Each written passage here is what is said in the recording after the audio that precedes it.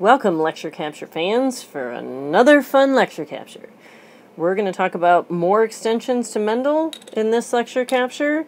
I'm going to try to do half of it now and half in another one. We're going to start with some of the gene interactions. So the first extensions were allele interactions and how phenotypes changed when different alleles got together versus how complete dominance works. Remember, genotypes don't change. It's only the phenotypes when we talk about allele interactions, the same as with gene interactions. It's always the phenotype that changes, not the genotype. So when we talk about gene interactions, we're always talking about, right, the effects of genes at one locus depending on genes at another locus. So we're talking about two different genes, not two alleles, two separate genes, but in general, these are all contributing to one phenotype, okay? So we have essentially two different categories. We have the categories where a gene interaction produces some new phenotype, a novel phenotype. So two genes, one phenotype, or redundancy. And then we also have gene interactions that result in epistasis, where one gene can mask the effect of another. There's three different types of that. It could be recessive epistasis, dominant epistasis, or duplicate recessive epistasis. So we're going to talk about all of these. And again, we're looking for patterns, pattern recognition, and we're looking for patterns mostly in phenotypic ratios, right? Remember, it's all about the phenotypes for these. Okay, so again, extensions to Mendel. Just as different alleles of one gene interact, two different genes can also interact together. Again, these are the types that we're going to talk about. One called two genes, one phenotype, or additive gene action. Something called complementation, or complementary gene action, or duplicate recessive epistasis. And then standard recessive and dominant epistasis, and also redundant. So let's start with two genes, one phenotype, also known as multifactorial inheritance. Okay, an interaction between two or more genes that results in one trait. Okay, what did we learn about in the dihybrid? We talked about two different genes together, how they're inherited, but it also resulted in two traits, yellow and round, right? Tall and wrinkled. In this case, it's two or more genes, in this case, two genes that result in one phenotype, seed color. Two genes, one phenotype, okay? F1, right, parental, always has to be homozygous, dominant for one, homozygous recessive for the other, or at least, homozygous. The F2 results in four different phenotypes for one trait, okay?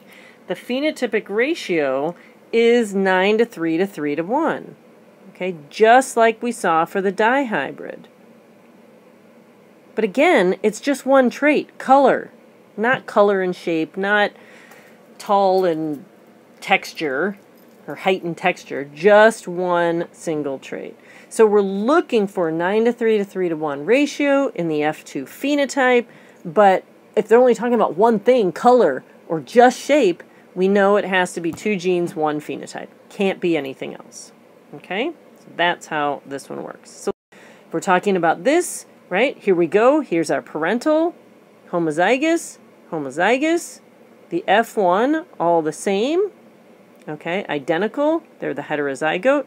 If we stopped there and just told you brown times gray equals, or tan times gray equals brown, what might we think of? Incomplete. Right? Right? The F1 looks like neither. How do we know it's not this? How do we know it's not incomplete dominance? Actually, up to this point, we can't tell. We have to look at the F2.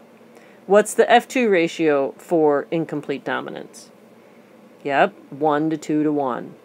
So if you have tan times gray equals brown, brown times brown gives you a 1 to 2 to 1 ratio of tan, gray, and brown, we know it's incomplete dominance.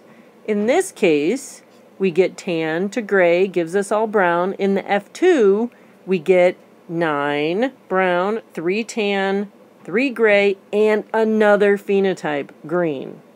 It's 9 to 3 to 3 to 1 ratio for one single trait, color. So we know it can't be a dihybrid with 2 traits because we're only talking about 1 trait. We know it can't be incomplete dominance because otherwise we would have gotten 1 to 2 to 1. Has to be this 2 genes, 1 phenotype, because we get 9 to 3 to 3 to 1, 4 phenotypes of 1 trait. Again, pattern recognition, 9 to 3 to 3 to 1, except we're only talking about one thing, color. Only talking about one thing, shape. Only talking about one thing, height. Not 2 traits, just 1.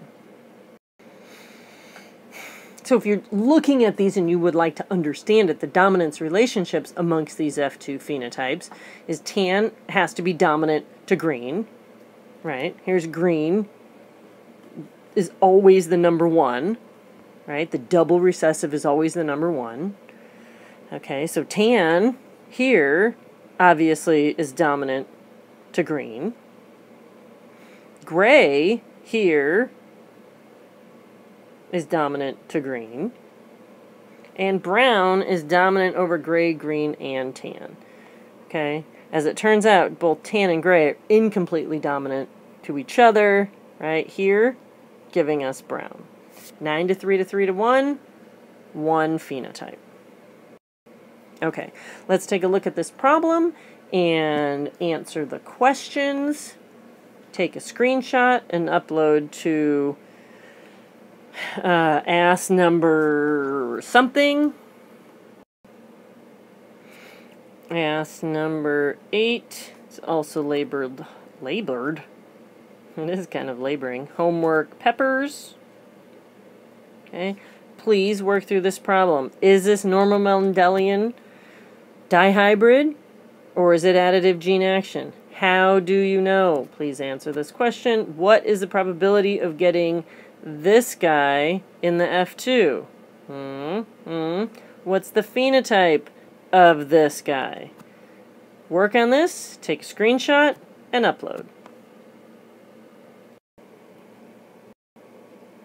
All right, let's talk about another type of interaction called epistasis.